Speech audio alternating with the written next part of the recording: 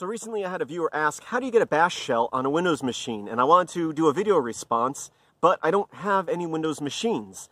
And setting up Windows in a virtual machine is just a pain in the butt. But I did get access to a Windows machine, and I had an opportunity to record a couple of videos on this topic. Unfortunately, I installed OBS to record the video, and I recorded both videos. There was no microphone, so I had to use my phone to record the audio, and OBS to record the video, assuming that OBS, I didn't change any of the settings. I just went the default settings, assuming it would save to an MKV or an MP4 or even an OGG file. But no, it's saved as a Flash video file, FLV file, and which I don't know why. And so I finished recording these videos, and I went to look at them, and of course, Windows out of the box can't play those files. The Windows Media Player just doesn't support that codec, so I couldn't even check the videos after recording them. And I finally got them back to my Linux machine, popped them on, and it seems like they got like 1 frame every 5 seconds of recording. So I apologize. This is the best I could do in the situation that I had. But here is a video installing actually Busybox on a Windows machine to get a Unix type shell. This particular compilation of Busybox has something that's called bash, although as I mentioned in the video, I don't think it truly is bash. I would highly doubt it. And I did double check that Linux installs of Busybox do not have a bash shell. It's just the ash shell, ASH, which I'm assuming is probably what this is linking to, and just calling it bash just as a pointer, a shortcut, or a hyperlink, or not a hyperlink, but just a symbolic link to the ash shell. Anyway, here's that video. Sorry about the quality. Hopefully you can follow along. Okay, I'm recording the audio and video separately because I don't have a microphone on this machine, so hopefully things will be somewhat in sync. Okay, so we're going to be looking at installing bash, kind of, sort of, on Windows. And there's a few different ways to do this, and I'll go over a few different ways over a couple of videos. But right now we're just going to be looking at, I like to try to find single, individual binary files. And I have found binaries of bash in the past, but I have been unable to find that particular binary file. But most of the time when I'm on a Windows machine and I need a decent shell, I usually look to Busybox because it also has a lot of those core tools built into it. And although it may not actually truly be bash, but let's quickly look at that. Just Google Busybox for Windows, and one of the first ones that will come up will be busybox-w32flippery.org. And we're going to scroll down here to where there's a link to the executable somewhere, right here. We'll download that, and then I will open up CMD, navigate to my downloads directory, and if we look at what's in here, you can see that Busybox 64 is in there.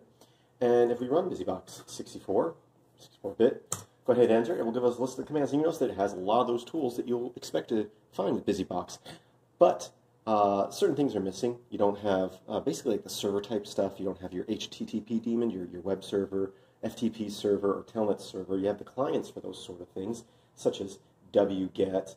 But you have a lot of your core tools here. You have DD, you have DF, you have Echo, you have DU, you have grep, awk, and netcat, or NC, MV to move, PWD, who is, all this sort of stuff. Some of these are slimmed down. They aren't the full versions of the program, just like Busybox on Linux. For example, like wget or the NC program may not be fully featured, but a lot of those core features are there. And the way you could use a lot of these is you type Busybox and then the command you want, such as wget. I didn't give it a URL, so it's just giving me the help output for that. But you don't want to have to type Busybox and then the command every single time. Well, if you, again, run Busybox, excuse me, you'll see a list of the commands. And you'll notice that it has bash listed as a command. Although I'm not really sure if this is truly bash. I've never noticed that it actually said bash before. I've always noticed that it's the ash shell, or ASH shell.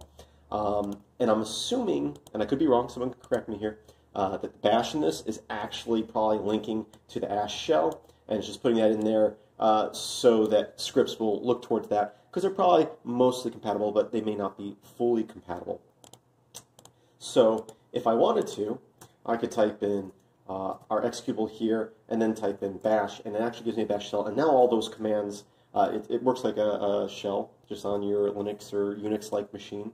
And I can start running these commands. I can type wget, and wget's there. I can type in vi. It actually has vi in there, and I can type hello I type help at any point, will give me a list of those commands, you know, netcat, grep, awk. And again, these might be slimmed down versions of programs, but those core tools are there where if you had just a bash binary, a lot of these core tools you'll be able to do pure bash stuff, but a lot of these core tools that are not part of bash would be in there. And the nice thing about this binary file here of Busybox, if I list this out, you'll see it's about half a megabyte. So it's relatively small and it has a majority of those tools you're going to use. Now, if you want to be able to access this from anywhere on your system, you can copy it to one of your path directories. I usually will copy it to your Windows System 32 folder. Of course, you'll need admin rights to do that. So we'll go ahead and do CMD, and then you can right-click and say Run as Administrator, or, oops, what I normally do is just hit Control-Shift and Enter, and I'll just click Yes to get past this user access controller, whatever it's called. And now I can copy from my users, LX1000 downloads, Busybox, and instead of Busybox 64, I'll just call it busybox.exe. And now I should be able to call Busybox from anywhere on my system. So even though I'm not in the directory of Busybox, I should be able to run Busybox here, and I could just type anywhere Busybox